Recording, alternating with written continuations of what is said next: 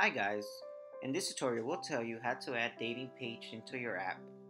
The dating page allows users to create profile and connect with other singles, finding somebody to date, flirt or chat with. Now let's see how to add dating page. Enter business name and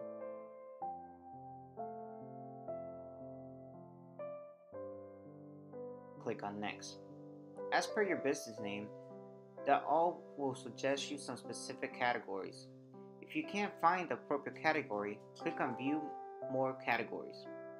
Here you will see all the categories. Choose the one that best suits your business. Once done, click on next. Now select an app design as per your choice. Click on next. Now let's add dating page into the app. Click on view all here and search dating.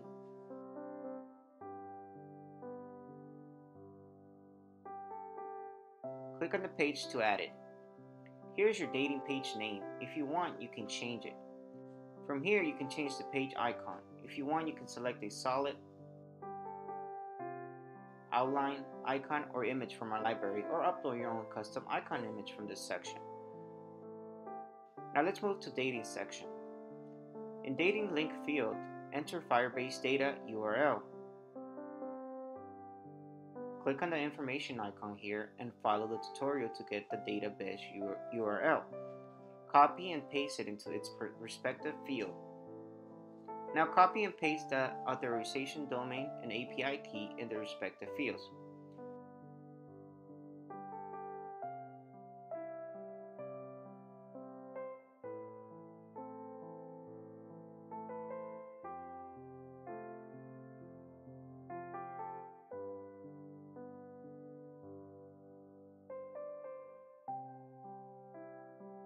Next comes payment settings. Here you will see two payment methods, free and in-app purchase. By default, the payment method is set to free. If you want to enable in-app purchase, select that option. Now you need to provide Android and iOS payment credentials. Click on the information icon here and follow the short tutorial to get one-time payment product ID and public key for Android. Copy and paste them into their respective fields. Now click on iOS payment credentials information icon here. Follow the tutorial to get one-time payment product ID for iOS.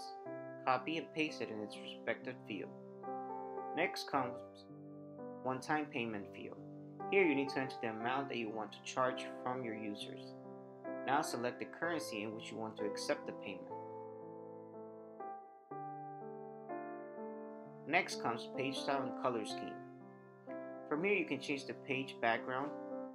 If you want, you can either select an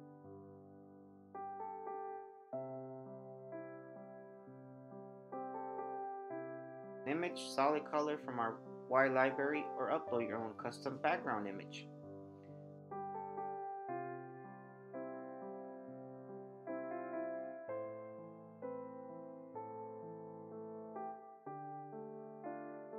Next comes this like icon. If you want to change the icon image, click on it.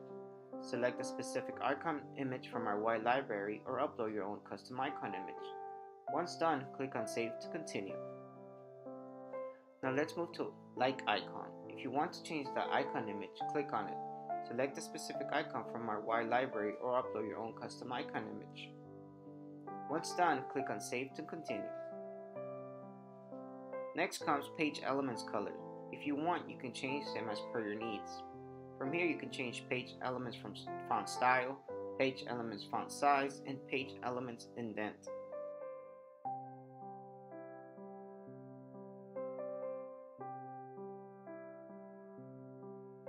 Next comes navigation setting. From here you can enable or disable navigation button on header.